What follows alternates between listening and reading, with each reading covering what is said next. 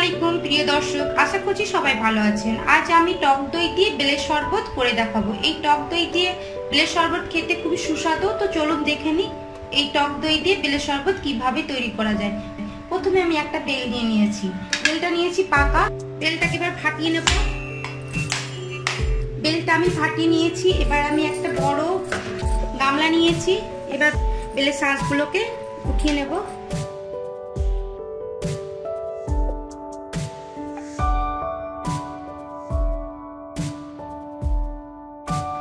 বেলের শাঁসগুলো সব ছাড়ানো হয়ে গেছে। এবার আমি জল দিয়ে নেব।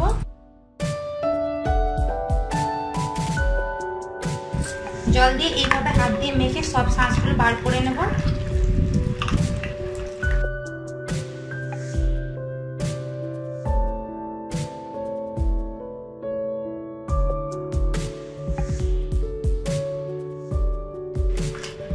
এভাবে হাত দিয়ে কচলে কচলে সব বেলের মাড়গুলো বার করে নেব।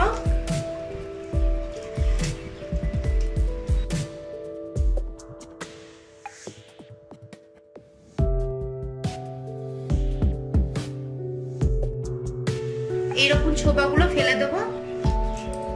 বেলের মাঠটা তৈরি, এর মধ্যে বীজ আর ছোবড়া যেটা ছিল সেইগুলো আমি হাত দিয়ে ছেঁকে ফেলে দিলাম। এবার বেলের মাঠগুলো একটা মিক্সিতে ঢেলে নিচ্ছি।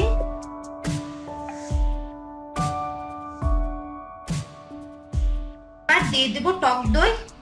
আমি এখানে 200 গ্রাম টক দই নিয়েছি। এবার দিয়ে দেবো স্বাদ মতো লবণ।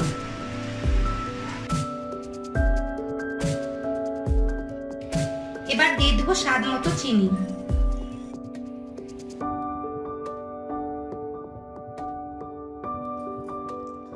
এবার আমি ব্লেন্ড করে নিলাম।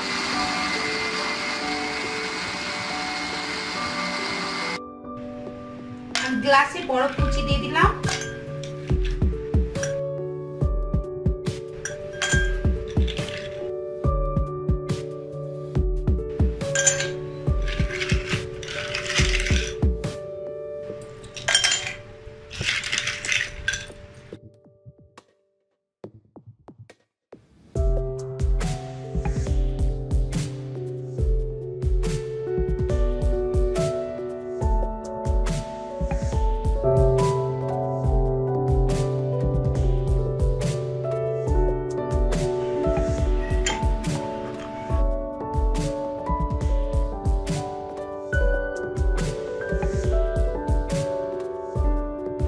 হয়ে গেল মজাদার টেস্টি স্বাদের টক দিয়ে বেলের শরবত বা বেলের লাসি। আমার এই রেসিপিটি যদি পছন্দ হয় প্লিজ সাবস্ক্রাইব করবেন এবং পাশে বেল আইকনটি ক্লিক করবেন আরো নতুন নতুন রেসিপির আপডেট পেতে।